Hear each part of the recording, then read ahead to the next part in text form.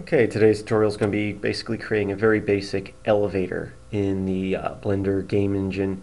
The Blender game engine where we're using Blender 2.5, Blender 2.5 beta, and it's a relatively simple thing to do. So let's get started. I'm going to quickly just change our Blender render up here to Blender game, and we'll set the view to game logic. And one to go into front view here, and I'm going to scale on the z-axis and just make that a little smaller like that. That's our elevator right there.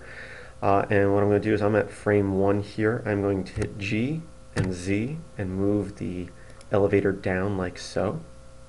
And I'm going to hit I to insert a keyframe for the location.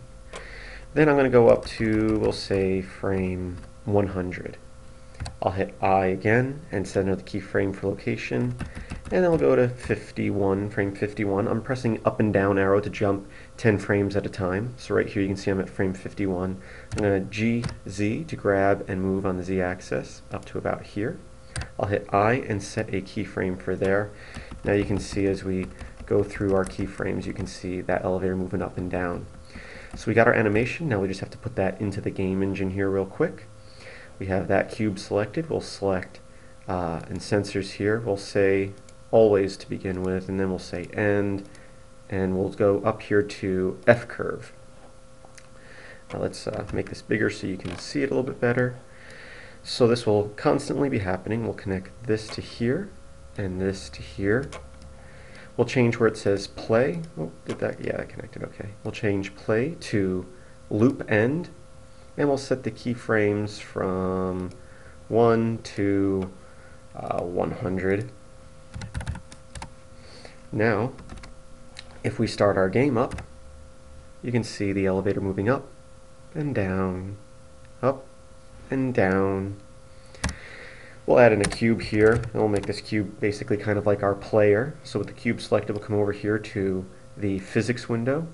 We'll make it dynamic in this case, and we'll set the collision bounds to box. Now when we press P, you can see the elevator lifts them up and takes them down.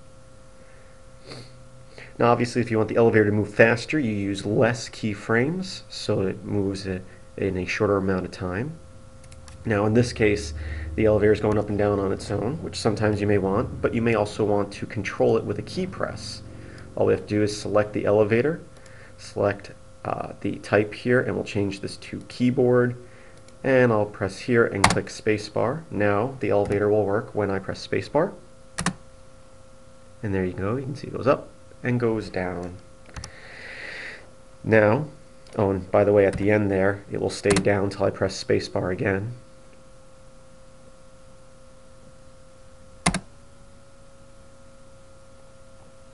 Now you don't want the elevator going up if it's on the other side of the level when you press spacebar, so let's add an option here. Let's choose our player here, so right click him, we'll add a property, move this over, and we'll label this as player.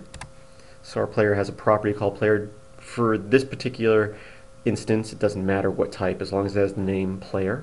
Now we'll choose our elevator, and we'll minimize this little window here, and we'll click add collision, and we'll say with property player.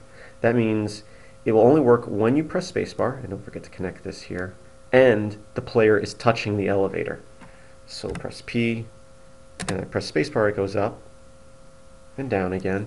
Now if I move my player up a little bit, when I start the game here, I'll start hitting spacebar, and you'll see the elevator won't move until the player is touching it. So that's how you make it so that the elevator doesn't activate until the player is on it. Now the elevator is going up and down, and usually you'd want it to go up or down, you know, depending on whether you are up or down. And a simple way to do that, I'm not really going to go into detail on it, is basically just add more commands, set the keyframes to halfway, so you would set this to 51 for up. So basically it would work when you go up. And you'd set another animation for down, and you'd have to create probably a property.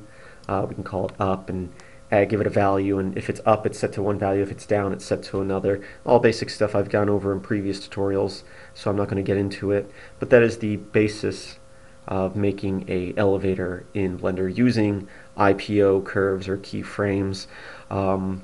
And a more efficient way may be to use a Python script, but once again, you can easily do it as you've seen without writing out any code in Blender 3D.